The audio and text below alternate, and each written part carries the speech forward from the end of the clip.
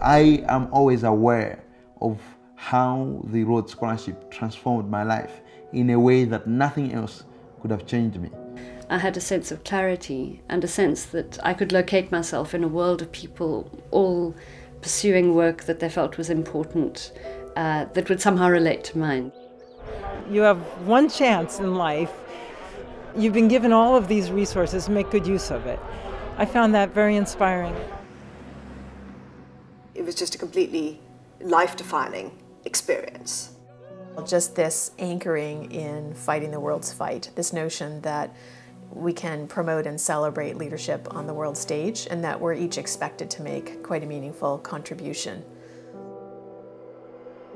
One of the things that I've really noticed is just the impact of Rhodes Scholars in all of their fields. From scientists to engineers to lawyers to doctors, leaders in business, leaders in law, leaders in finance, leaders in countries, leaders in administrations.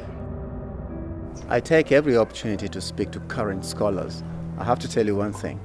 I am yet to meet an older scholar who does not ask the following question: could I possibly have won the scholarship if these guys had been around? You want the next generation to be better than you. You want to feel that there's hope and there's promise for the country. They are so very bright, so very full of ideas. They are truly inspiring. I see these young people who really think that they can change the world, and I think some of them will. It makes me reevaluate. Should I not be doing more with what I've been given? And I look at them and think, I need to up my game. It's not a scholarship of need, right? It's a scholarship of merit. So one would hope that you achieve much more than you would have otherwise. I think the values that stand behind the Rhodes Scholarship are just as relevant today as they were 100 odd years ago, and I believe that Rhodes Scholars themselves will ensure that the heritage carries on. In effect, the trust was passed back to the scholars to be responsible for.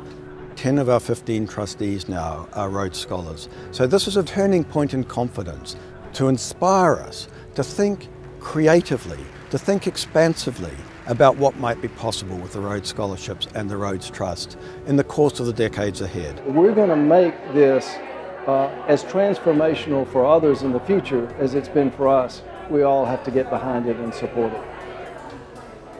I think that, to me, is the essence of what Cecil Rhodes was trying to achieve with his scholarship, was to build a lifelong commitment to positive change among the people who receive the award. We have a tremendous debt that we owe, a real debt of gratitude.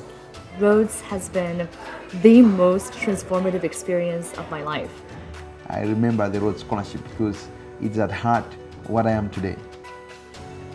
Maybe one of the best things I got out of my experience was what my wife likes to call the attitude of gratitude. That's a real gift. What's the role of a Rhodes Scholar once they leave Oxford?